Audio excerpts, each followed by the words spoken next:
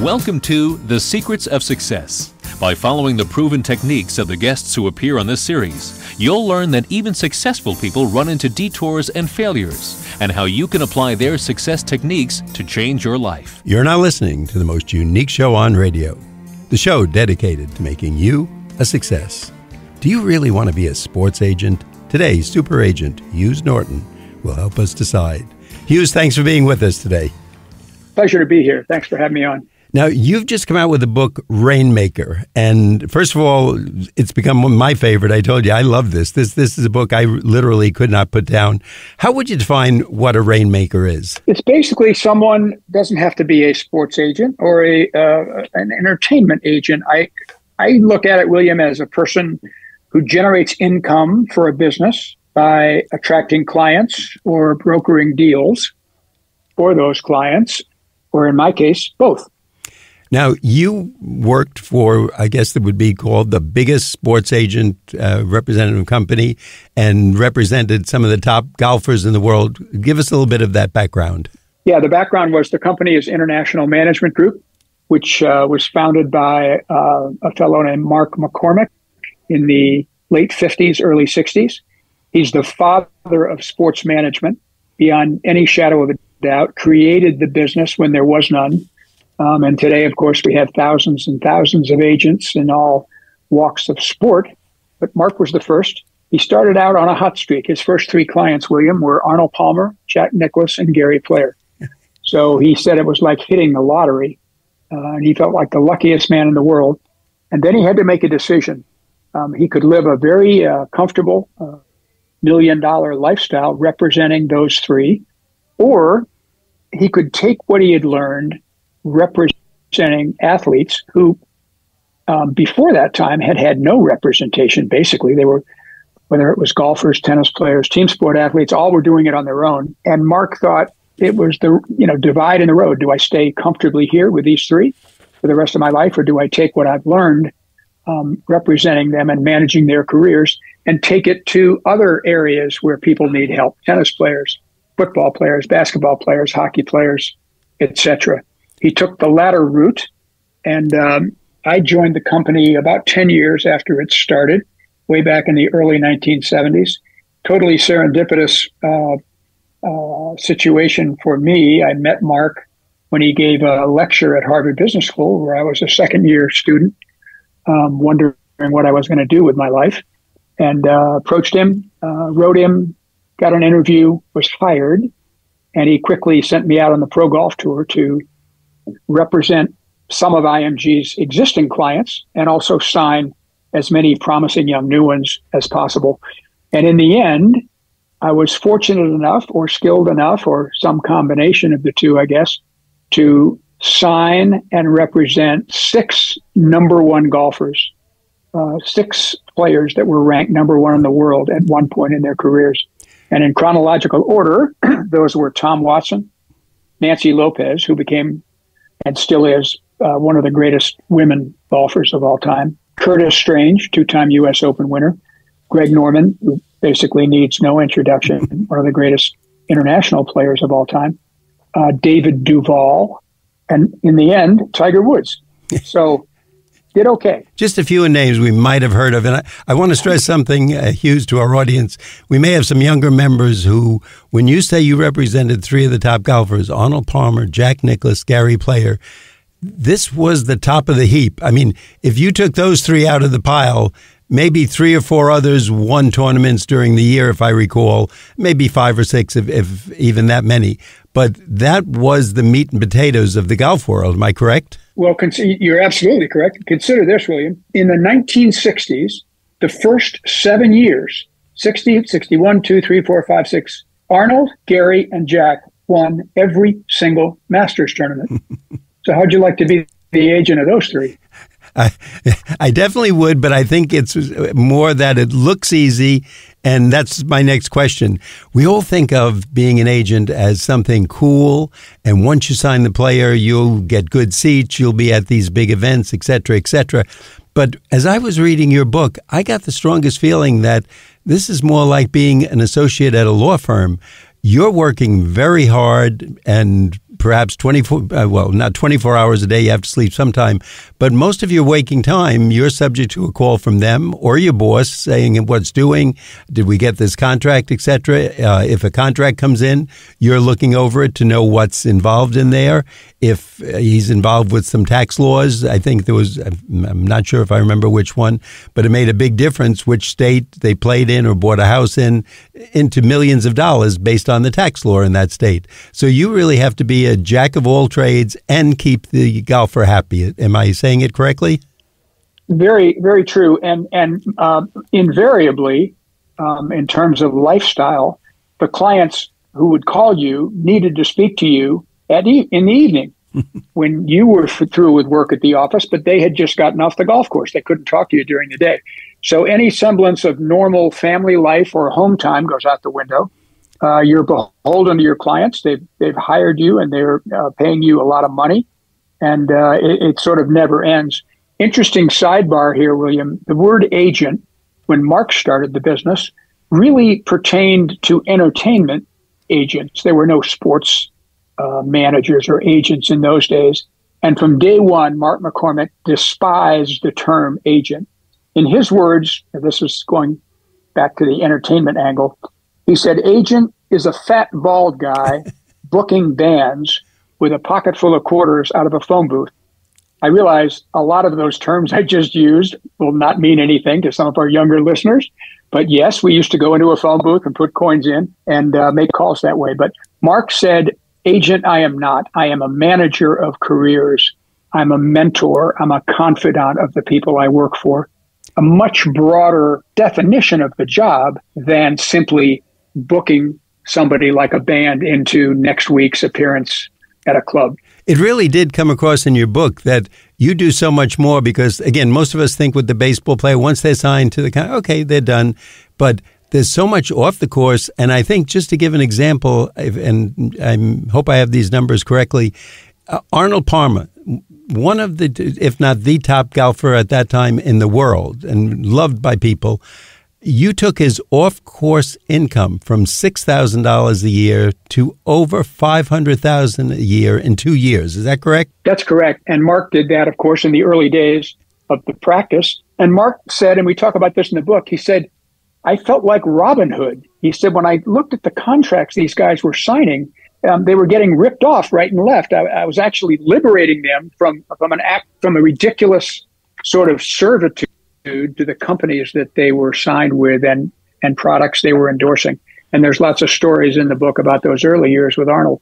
But it became a real revelation to Mark and to the players that, hey, it doesn't have to be this way. We can actually tip the pendulum a little bit more to the player side than to the corporate side. And doing the math on that, and we talked about it a little before the show, that's something like 100-fold increase from 6,000 to 500,000. It's a little less than 100-fold increase. But I think any of us, if we had a part-time job, if you said you could multiply our part-time earnings by 10 times, we would be extremely happy. And when I say part-time, you're only talking about off-the-course income. Shirts, golf balls, golf clubs, maybe a food product, something like that. Am I correct? Correct. And if you fast forward 35 odd years from those Arnold Palmer beginning days and consider that when Tiger Woods turned pro, I arranged for him to sign contracts before he hit a single shot as a professional worth $60 million, all guaranteed, no matter how he played, and with only 2 companies. I mean, the growth of the sport. And we trace a lot of that in the book. I think that's of interest to people that like golf, William. It isn't just my story, an agent's story behind the scenes of what really goes on representing players. That's fascinating in and of itself. But we also track the growth of the Pro Tour, which when I started even in the early 1970s, was essentially a mom and pop operation compared to what it's grown to today. And then we also chronicle the growth of IMG, and we've touched on that a little bit. But it's fascinating to see how Mark went from hitting the lottery, so to speak, with the big 3, Arnold, Jack, and Gary, and developed the company into this behemoth, global juggernaut, sports management and representation firm that really has set the bar for all the other agencies that have come since. And I like the term that your boss, Mark McCormick, used, How did he call it?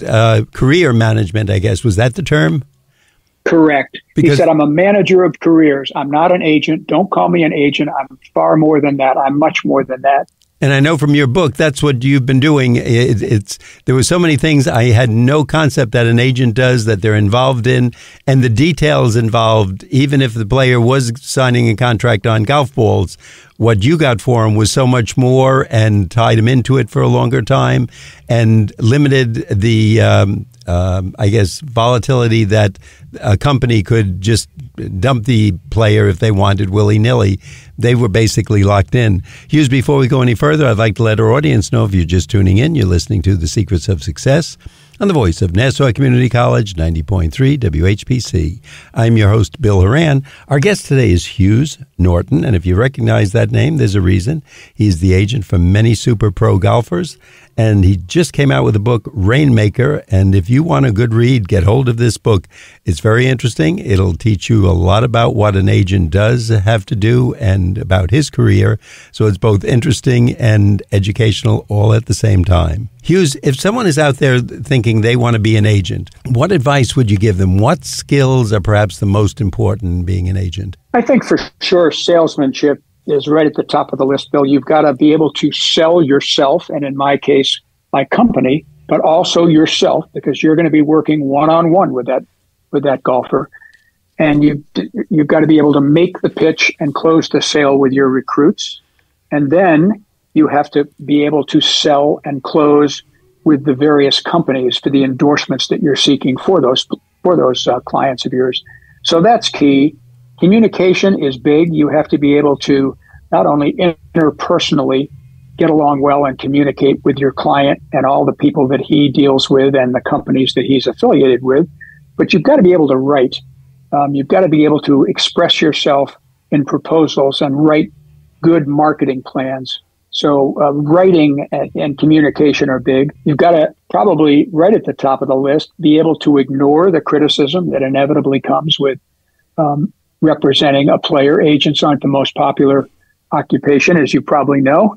And you also got to be willing to work. We touched on it earlier, not 24/7, but pretty darn close in terms of devotion to your client. It's not just his career on the golf course. It's all the stuff off. It's his family. It's his lifestyle. It's the ups and downs. You're almost we talked about it earlier, a confidant, almost a rabbi for your clients from time to time. And and I guess the final thing would be for sure ability to multitask, because there's so much going on with one player and you're representing 3, 4, 5 at the same time. They're all different. They all have different needs. They all have different situations going on in their life, whether their age, their career. So it's kind of a combination of all those things. I would think if you're giving a talk at the high school, teachers from each department would love you. You talked about communication, sales skills, writing skills. And I know from reading your book that this is also true. As I said, I was taken a bit aback because I thought, like most people, it's the cool profession. Once you get that guy signed, you're just raking in the money and you can kind of sit back and go to a lot of good dinners and probably have box seats at any game you want. And instead, it looks like a 24-hour-a-day job where if your client calls you at midnight or if he's in another time zone, you better be there because he wants an answer quickly. And I think you're making all teachers happy. There's some of that, of course, Bill, you touched on. I mean, just think, people would say, what are you doing next week, Hughes? I'd say, oh, geez, I got to go to the Masters, So tough life. And you have to be careful to smell the roses a little bit as you go through this and not be caught up in so much of the detail and all the work that we just discussed. But it's pretty fun to have that front row seat, in my case, at the major championships of golf for nearly 30 years. That never gets old. Are agents' personality, is it different between the different sports? Like, do you find baseball agents, football, basketball, are they different than golf agents, or can they all just come out of the same pond? Well, we were at IMG siloed, so to speak. Those who worked in the golf division did only that as a rule. Our tennis people all only worked with tennis players and tennis tournaments. Our team sport people only with football, basketball, hockey players, etc. So an intern or someone walking in the door for an interview doesn't get sized up at our firm like, oh, this is a football agent for sure. Some of that helps if the guy was a football player previously, for example, he can relate a little bit better. But one of the better agents we had at IMG, Peter Johnson, was a football player at the University of Delaware, good enough to go to NFL training camp with 2 different teams. And he came in, and within 6 months, I had him helping me manage Nancy Lopez. So it's a cross current. It's personalities. You got to have some empathy for sure, because all the different types of people that you work with. But it's not, oh, this guy's a golf agent and this guy is something else in a different sport or whatever. Hughes, I'm just, as you're answering that question, I'm just thinking, when something goes wrong, is it always the agent's fault? They say, of course, 100%. And the hardest part is hearing over and over again, that never fails, at various times in each of your clients' careers, the phrase, hey, what are you doing for me lately? Or worse, what have you done for me lately? There's a very short-term memory, Bill, about the achievements that they thought were wonderful and unprecedented 6 months ago. And today, okay, what's going on now? What are you generating for all these fees that I'm paying for you? So that's always in the back of your mind. How about men and women as clients? Does it make any difference if you're representing women athletes? Are they nicer in some respects and meaner in some others, or are they all basically the same? I don't think you can generalize that way. I think we've had successful men represent women tennis players and women represent women tennis players. You know, there's probably, I can't really speak for women, but obviously there's a little more empathy perhaps in a relationship between a woman agent and a woman athlete. But the converse was also true. We had plenty of successful relationships with people like Nancy Lopez or Laura Baugh, in my case, in golf, that it didn't make any difference. When I went through your book, Rainmaker, one of the things I was amazed at, there was so many side deals, and I mean legitimate side deals that you could make and income for players that they had never thought of. Can you tell us some of the, whether it's clothing or appearance fees, et cetera, that players are engaged in that most of us just wouldn't even think of? Well, it just takes imagination. You basically have an athlete, and the most visible things that you see are the golf clothes, shirts, slacks, women's apparel in the case of a woman player, the golf shoes that they wear, the hat that they wear if they do indeed wear one, and so forth. We got very creative to the point of today it's almost like NASCAR, which is a little bit over the top in my opinion. And we would take a player who had a clothing deal with Reebok, for example, Greg Norman in this case, and we put a corporate patch, which was very creative in Greg's case. I got him a deal with McDonald's, and they have the Golden Arches logo, which is so familiar and known worldwide. And that appeared in color, matching the color of his shirts very tastefully on his left sleeve. So in addition to having Reebok and his own shark logo mark on the front of his shirt, we put this corporate logo on the sleeve. And that wasn't, you see it a lot today, but we kind of started that whole ball rolling. And it was creativity. It was imagination. It was, trying to come up with things that, in this case, the player didn't have to really do much. He just had to wear the logo. I mean, and you're always trying to minimize the amount of time, Bill, because players have to practice. They have to play competitively. They have to travel. They have to rest.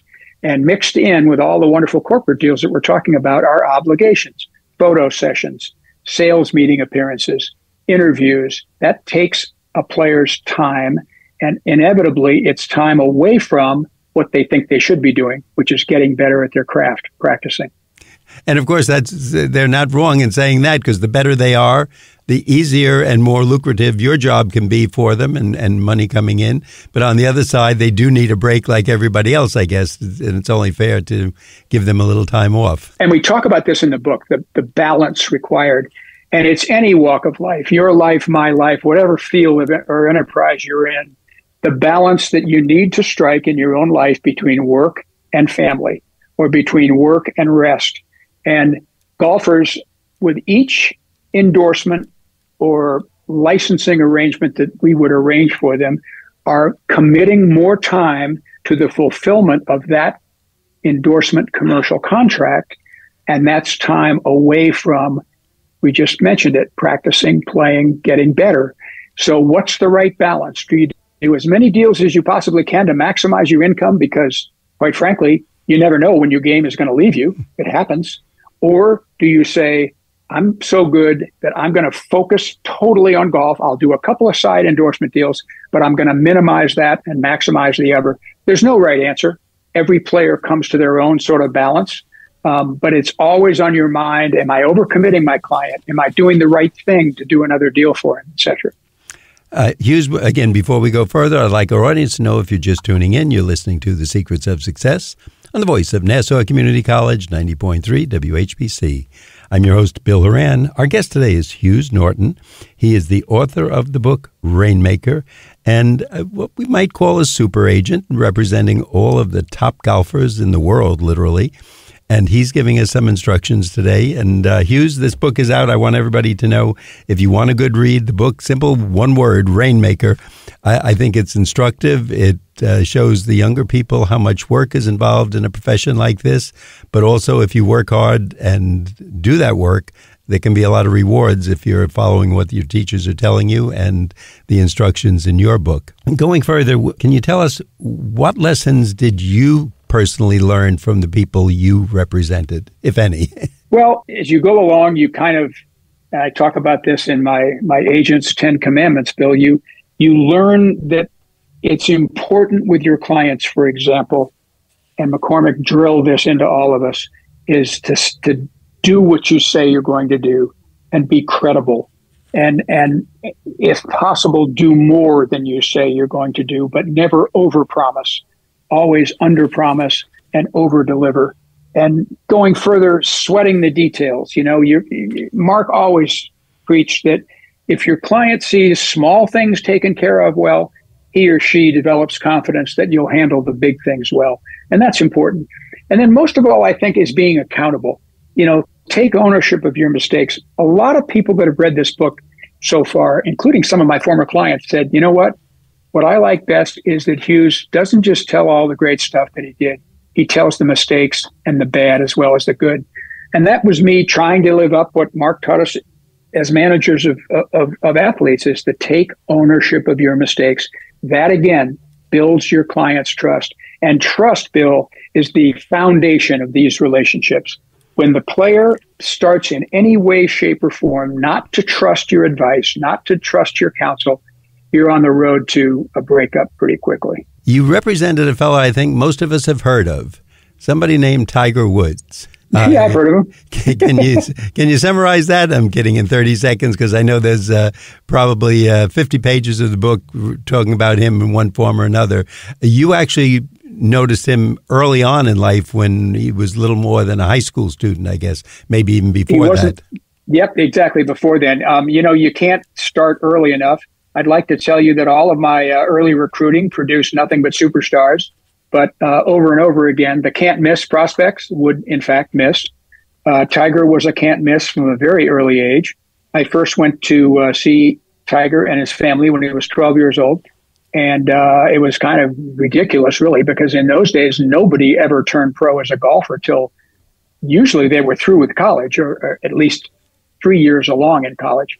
So I'm there, 10 years early, but the kid was so good at such a young age, as I said, that I was able to establish a relationship with he and his family. Ended up hiring his dad, kind of a brilliant move, actually, in hindsight, to be our junior talent scout, because he was going to all these junior tournaments around the country with Tiger.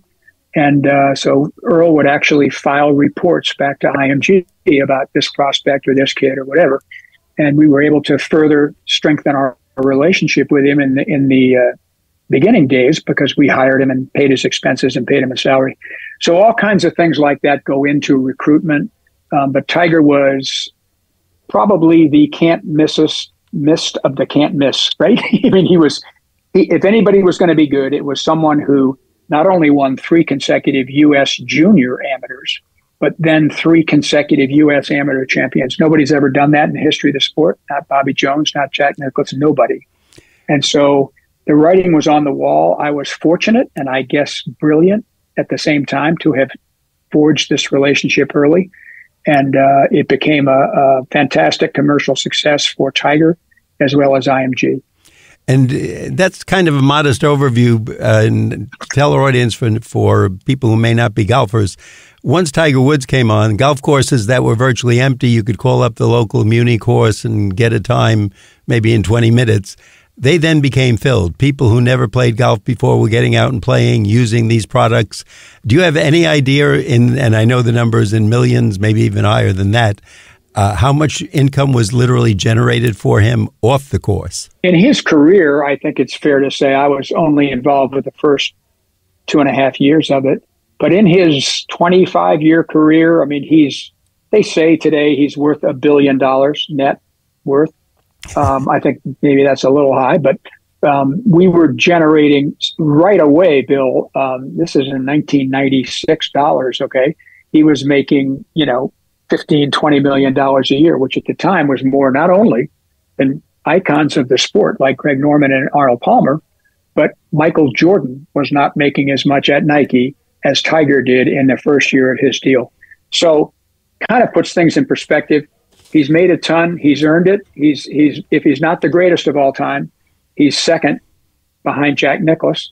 And further, he's inspired a whole wave of, we called it Tiger Mania when he came out, because as you mentioned, everybody all of a sudden, golf became cool. Here's this young kid, and golfers, historically had been a country club kind of all white, sort of stuffy upper class sport. At least it was for decades.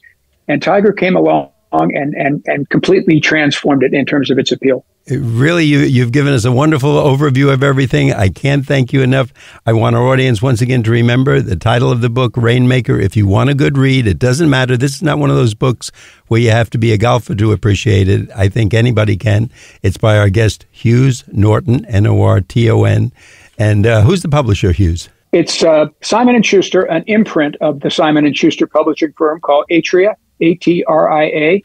And it's already making waves, Bill. I mean, we're number one on the best new books in golf on Amazon, both Kindle and hardcover. And it hasn't even come out yet. So we're pretty excited. Well, it deserves it. I'll tell you, I really loved reading it.